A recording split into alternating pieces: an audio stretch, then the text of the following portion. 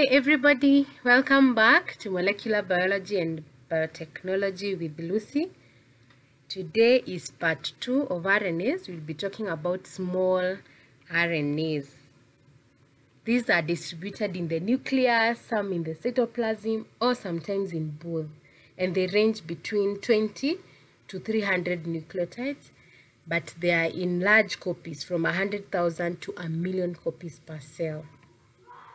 Small nuclear RNAs is one of them, and it is involved in RNA processing and also poly-A addition. Remember the poly-A tail, and gene regulation.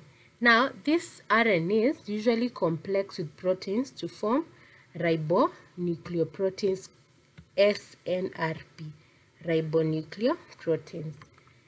And U1, U2, U4, U5, U6 are involved in intron removal, as shown on this diagram.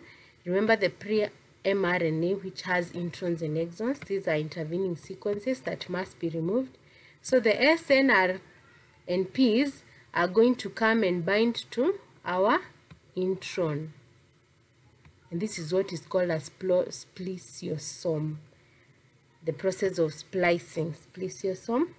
Once it has bound, then it's going to excise it or remove it or cut it off from the RNA. Then we are able to obtain a mature mRNA that can now be translated into proteins. Now there is a special snRNA called U7 that is involved in the production of correct 3' ends for the histones. Histones are proteins that bind on DNA as it is being packaged into chromosomes, but they do not have a poly-A tail. So U7 is very important in that pathway. We have another small RNA called microRNAs. They are short, single-stranded, and they are about 21 to 25 nucleotides, and they are made during nucleolytic processing of products of genes. During gene production, we will be having several releases of small RNAs, and they are called microRNAs. Now, mature ones usually will hybridize. You see, they are single-stranded, so they are able to hybridize to a certain target mRNA to form a hybrid that is not perfect, and this hybrid or duplex is formed within the 3' and translated region. So if this is 5', 3' end of a specific mRNA, then these microRNAs will come and bind here and form a duplex that is not perfect, and this leads to the arrest of translation. Once that is done, it means we will not have a protein. So it's a form of regulation of genes, so that if the body feels that this is not an important mRNA and we don't need the product that it's about to form, then it can be regulated at that particular point. We have small interfering RNAs. These are also about 20 to 25 nucleotide long, but they are double-stranded. And these ones usually come out from cleavage of long double-stranded RNA. So the body also has some double-stranded RNAs that are involved in a pathway called RNA interference. So if this was the double-stranded RNA, it will be diced, or it will be cut into smaller interfering RNAs. Now these ones will now form RNA hybrids anywhere within the RNA where they are complementary. So if here they are forming a complex called RISC, RNA inducing silencing complex, then they will come to your mRNA that is complementary to the base pairs that it has, and once it has bound, then it will activate degrading of the mRNA by nucleolytic machinery, and this mainly happens in P-body's organelles. And this also we can see that they are actually preventing translation from happening, because once you cleave mRNA, then we cannot have proteins being made. Now, these two are very important. MicroRNAs and small interfering RNAs are being used as tools in medicine and research. For example, it can be used as new potential targets for therapeutic drug development in humans. Now, what do we mean by this? For example, if you want to create a drug that targets a certain pathway, remember, once you have an mRNA, we are saying it is forming into a certain protein. So probably this mRNA is for a certain disease, because diseases induce certain changes in the cell proteins production and all that. So assuming this is an mRNA disease, so we can create a drug that looks like, for example, a microRNA, so that it will come and bind to that specific sequence. That microRNA will bind there, and once it has bound, of course, it will cause translation to be arrested, and that will mean whatever disease that would have arose or has already arisen can now be stopped by that therapy. Then, small interfering RNAs are also being frequently used in something called knockdown of specific protein levels in experimental laboratory procedures. So maybe you're doing a procedure of trying to test the purpose of a certain gene in a certain disease in the lab. So there has been this gene knockout technology that has been used, and here we usually have, you want to study a specific gene by removing it, and then you observe how it behaves in the cell. You can use cell cultures or in an organism like mice. We'll be talking about animal models. So maybe you're using mice to study a certain gene that causes cancer. So you will remove that gene, and then you will observe, once you have removed the cell, in the cell, you'll observe the effects it will have in the cell, whether the cell will die, it will survive and all that, or if it's an organism you're using that is an animal model. But now, of course, this is quite rigorous. It's quite rigorous. So now, instead of using this, now we are replacing this, or an alternative is the use of small interfering RNAs, because you can have an artificial small interfering RNA that will go to that specific gene, which instead of removing it or knocking it out, you will just introduce the small interfering RNAs.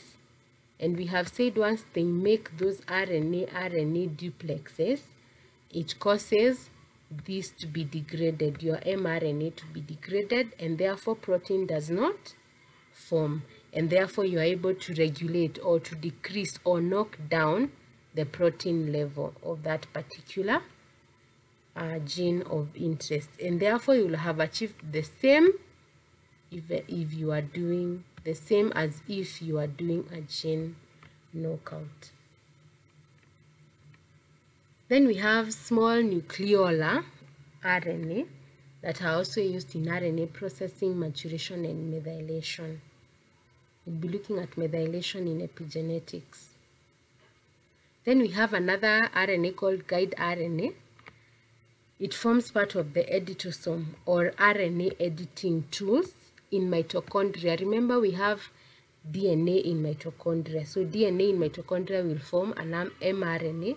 Now for us to be able to edit that, we are going to have the guide RNA helping us in inserting or deleting stretches of uridylates.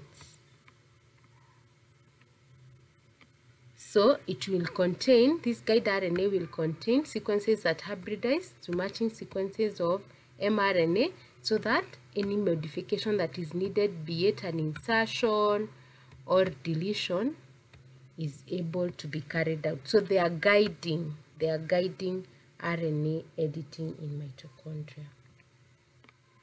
We have something called negative sense RNA. Normally these are viral single-stranded genomes. Remember, we said viruses can have RNA as the only genome, so it can be negative sense, and this means that this RNA that is in that organism, which is a single strand like that one, is acting as a complementary strand from which mRNA is synthesized. Remember, mRNA is important because from here is where we get proteins.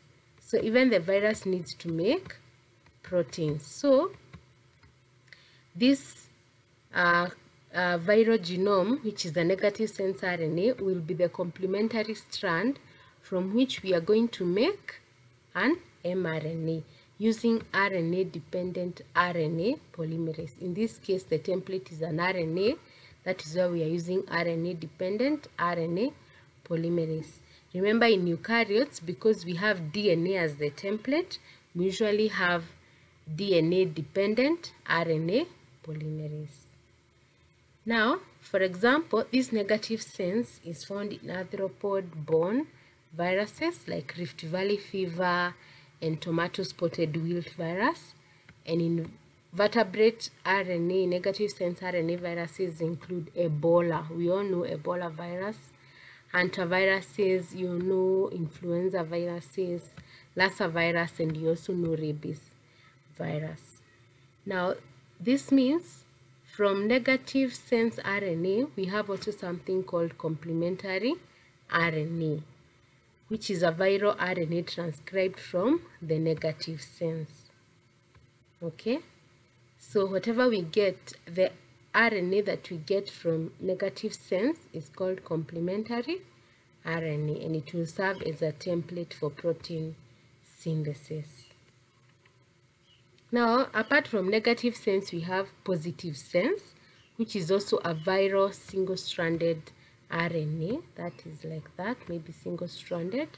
Now, this one, the positive means it directly acts as the mRNA. So, these will directly be translated into proteins. I think now this is clear.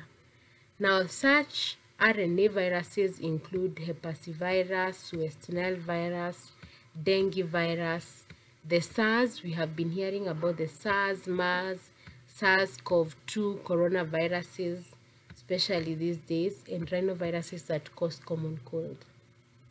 We have another small RNA called small cytoplasmic RNA, and this is usually a component of signal recognition particle SRP that helps in targeting of secretory proteins and also in tRNA processing. We'll be talking about the secretory proteins as we go on, but you can read further what are secretory proteins. We have another RNA called catalytic, and you remember when we talked about ribozymes, they act as protein enzymes in catalyzing removal of introns, peptide bond formation, among others. Then we have antisense RNA, aRNA. Now, this is artificially used to block translation of particular mRNA so as to prevent formation of harmful proteins. So, it is going to bind, it is complementary to a particular mRNA. So, it's an artificial product that will target a specific mRNA to prevent harmful proteins. And this is useful in therapy or in treatment. Finally, we can categorize RNA functions into 4 summaries. That is storage or transfer of genetic information, structural, catalytic, and regulatory. So what I want us to do is, for all the RNA types that we have covered, from the 3 major types of RNA, rRNA, mRNA, tRNA, and then the small RNAs that we have covered, which are so many, I would want you to determine the function categories and also explain. For example, rRNA is both structural and catalytic. So you can now go categorize each and every other one, and it will help you to be able to process information more easily, because you can be able to say these ones are storage, these ones have structural, and for your information, a type of RNA can have more than one category. Like, for example, you see I've given ribosomal, which is both structural because it forms part of ribosomes, and it is also catalytic. So it's possible to have more than one category for one particular RNA type. That is all for today. Thank you so much, guys, for continuing to watch my videos and subscribing. And if you haven't subscribed, I want to remind you, please do subscribe now. So stay tuned so that we lay the basics and then we go together into those more practical sessions.